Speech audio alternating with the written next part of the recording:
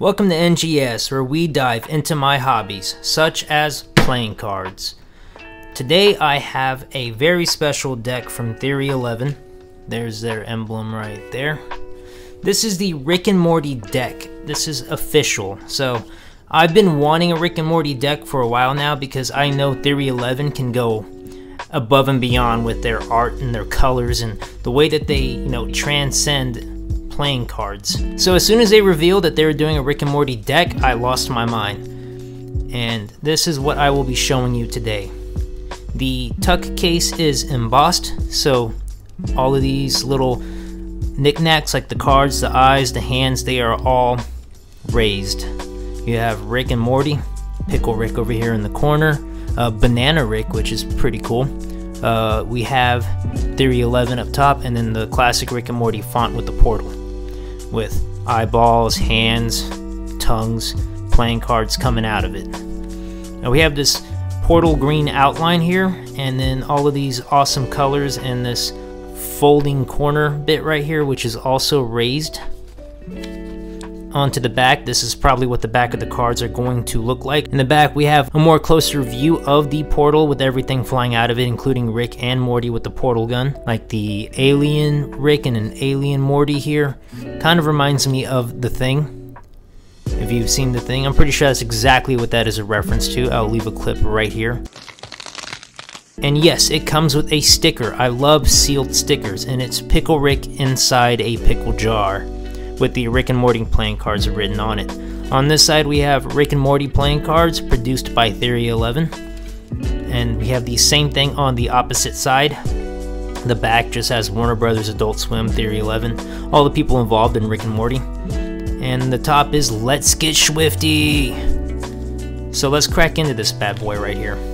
The inside is meant to look like outer space with eyeballs and planets, and that extends to the inside. And here is the deck. Look at this. Look at this artwork. It's the same that is advertised on the tuck case right here, but I will say the only nitpicking I would have for this deck is if you flip a card upside down, you can tell it's upside down because of Rick being on one side and Morty being on the other. But this deck is beautiful. Oh. Alright, let's look at the face cards. These are the diamonds. The diamonds are kind of like a window to the outer space that we see on the inside of the tuck case with the eyes and the planets. And the numbers seem like they were made by hand, like someone just haphazardly wrote these numbers, which is pretty cool. We got the Joker here, which is of course Jerry, our favorite man, who's using the sock puppets to express himself in therapy. Ace of Spades, you have to have Rick and Morty. Look at that, Rick and Morty with the portal gun aimed right at you. And the spade is also a window, and if we look at the pips, they look like they're, I guess, worn out. They're not straight, they're not perfect, which is awesome. I really enjoy that. Now we have the Jack of Spades, which appears to be Morty, wearing a crown.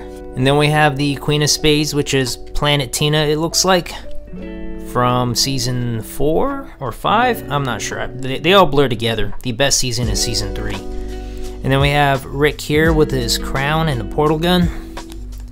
The Ace of Diamonds is the Meeseeks with a golf club. Diamonds, like I said, are windows. Alright, Jack of Diamonds is Morty again with the portal gun. The Queen is Summer, crying Summer. The King is Rick again. I didn't mention it, but all the Kings have a little pocket Pickle Rick in their pocket. The King of Clubs is Rick again. The Queen here is Jessica, Morty's crush. We have here another Morty for Jack with a crown. The club is Windows again, looking pretty cool. The Ace of Clubs is Bird Person, or he's now known as Phoenix Person. We got Rick again. This time we have Beth with her wine. And Morty again.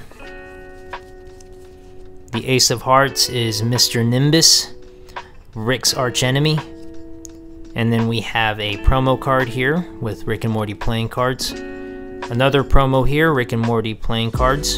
And that's pretty much it. This deck is amazing. I'm glad it wasn't a limited edition or a limited run, because these cards are ones I want to use, and I wouldn't use them if they were, but knowing that they are available and will hopefully always be available, I gotta get them. These are the Rick and Morty playing cards by Theory11. If you haven't got these, you need to get them. If you're considering them, you should have already got them. I will leave a link down in the description below where you can get these from Theory11. Now, I love this deck.